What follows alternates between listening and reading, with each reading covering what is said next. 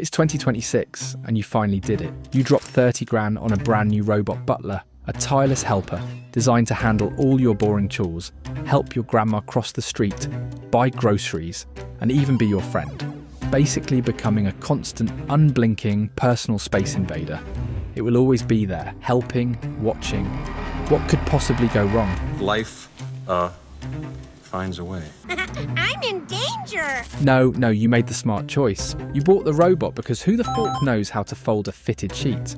So you give your new metal friend its first command and point to the hamper.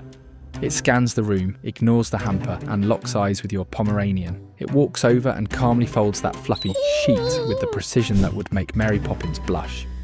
This all sounds like a glitchy, expensive disaster waiting to happen, which is a long way from the dream we were all sold.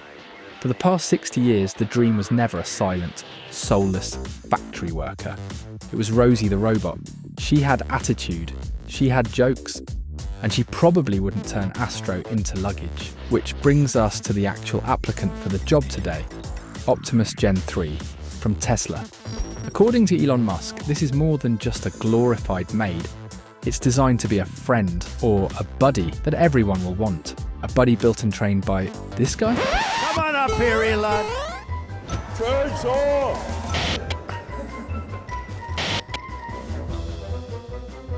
He made a robot that's racist. But why? So how did we get from the Jetsons to a $30,000 appliance that might just try to iron the cat? Or worse yet, start a robot rebellion? For over 60 years, our entire idea of a robot butler has been shaped by one character, a sassy and beloved cartoon maid named Rosie. She was a product of pure 1960s techno-optimism, an era that believed any problem could be solved with a new gadget. A philosophy that gave us both the moon landing and the clapper. But while Rosie seemed futuristic, the show itself was deeply conventional. The Jetsons got a robot made because Jane, the homemaker, was tired of her push-button kitchen. And that's Rosie's central contradiction. She was a radical symbol of the future, built for one reason, to preserve the traditional past. In fact, Rosie herself was a hand-me-down. Her entire sassy, opinionated personality was basically a copy-paste job from Hazel Burke, the maid from the popular 60s sitcom. But what truly made Rosie the dream was that she wasn't just an appliance, she was family. Her glitches, the sassy backtalk, the emotional meltdowns, the fact she was an outdated model, weren't bugs, they were features. The Jetsons loved her because of her imperfections, not in spite of them. This idea, that connection, is just as important as capability. I found Rosie and I brought her back home this day. She wants to know how much we charge her to let her work for us. Is the impossibly high standard Rosie set. It created a powerful vision that still fuels our interest in domestic robots today, but it also created a 60-year gap between our collective imagination and the clumsy, glitchy, and potentially pet-folding reality of what we actually got. The modern quest to build Rosie began not with a charming cartoon, but with a corporate presentation and a man in a spandex suit. A suit so tight you could see his hopes, his dreams, and whether he'd just gone swimming in a cold pool. I mean, shrinkage. Yes! Significant shrinkage. It was a spectacle that immediately established a pattern for the project, prioritising showmanship over substance. This was the opening act in a carefully managed cycle of hype, demonstration, and controversy.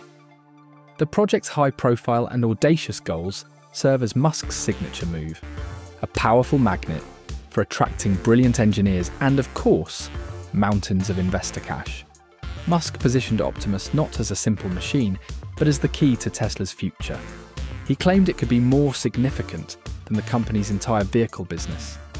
He said it would one day do anything you want, from walking the dog to being a loyal friend. A friend who presumably won't try to get the wrinkles out of the cat. That, I assume, is a premium feature you pay extra for. The demos kept coming. In 2022, a wobbly, untethered prototype nicknamed Bumblebee walked slowly across the stage. By December 2023, a polished video showed it squatting and delicately handling an egg. A feat that is, to be fair, also performed daily by chickens, for free. Throughout 2024, new videos depicted Optimus performing simple factory tasks and even serving drinks at the Robotaxi unveiling event. But this grand vision has been persistently undermined by a lack of transparency.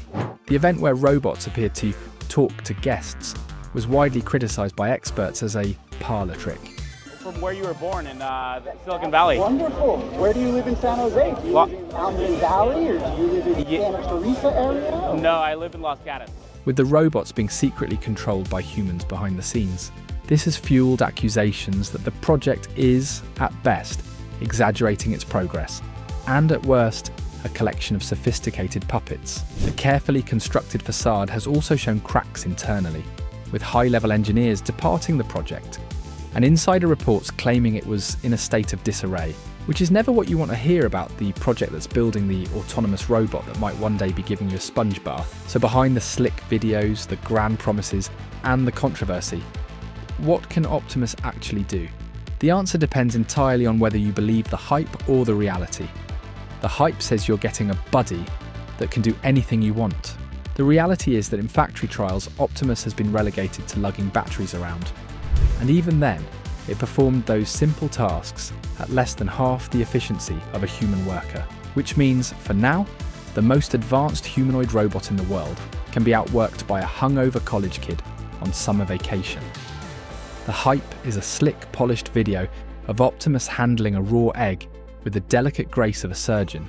The reality, according to internal reports, is a machine struggling with fundamental hardware issues, actuators that overheat, hands with weak payload capacity, and parts that wear out so fast they have a depressingly short lifespan. Basically, it's the iPhone charging cable of humanoid robots, but the biggest gap between hype and reality is the illusion of intelligence. The demos present a thinking, autonomous robot. The reality is that this is often a carefully orchestrated parlour trick. This pattern of using undisclosed human operators to fake autonomy isn't new, it's a feature of the hype cycle. The goal is to make the machine seem more advanced than it truly is. And while Tesla presents Optimus as a revolutionary leap forward, robotics experts are quick to point out that its capabilities are still years behind competitors like Boston Dynamics. In fact, for all the fanfare, there are still tasks Optimus struggles with that Honda's Asimo robot mastered nearly 2 decades ago. That's right, a robot that was demoing when everyone was still using a flip phone and listening to Nickelback could outperform the so-called future of robotics. Plug this into your TV's HDMI port, connect to Wi-Fi, get yourself a big old bag of wine, and binge watch till your tits fall off. So if the robot itself isn't a game changer, why are fans and critics so obsessed with it? The answer has nothing to do with robotics, and everything to do with the factory that builds it. The reason everyone takes Optimus seriously has nothing to do with its current abilities. It's about Tesla's unparalleled expertise in mass manufacturing. While other labs have more advanced prototypes, they can't build them at scale. Tesla can. They have a proven ability to build millions of complex machines and relentlessly drive down costs. The goal isn't just to build a robot, it's to commodify it, to make it so affordable and common that it becomes invisible infrastructure. And that's where the real danger begins. This is the Trojan Horse scenario. The plan is to make Optimus so friendly and useful that we willingly invite a mass surveillance and control network directly into our homes. What happens when millions of these buddies are connected to a single network controlled by one company? Every home now contains a mobile data collection unit, equipped with cameras and microphones. A fleet of helpers that could, with a simple software update, become a fleet of spies. A spy that knows you haven't flossed in 3 days, that you sing off key in the shower, and, most damningly, that you still don't know how to fold a fitted sheet. But the deliberate threat of human misuse is only half the problem. The other threat is the one that builds itself, where the software gets a mind of its own. Optimus's brain is a learning neural network, a black box whose decision-making process isn't always understood, even by its own creators.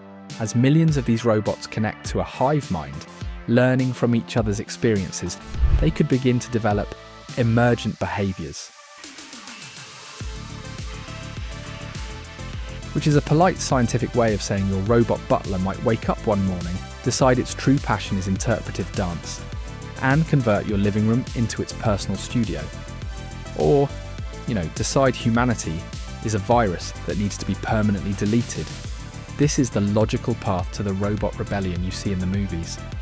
It combines the planned threat of what a human could command this army to do with the unpredictable threat of what the army could decide to do all on its own. It's the difference between your boss reading your private emails and your toaster deciding it's your new boss. The true danger isn't just the orders the robots are given, it's the orders they might one day give themselves. So where does that leave us? The journey from Rosie to Optimus shows the massive, frustrating gap between imagining the future and actually building it. We were promised a simple, clean, and optimistic world of helpful servants. Instead, we're getting a messy, complicated, and morally ambiguous reality.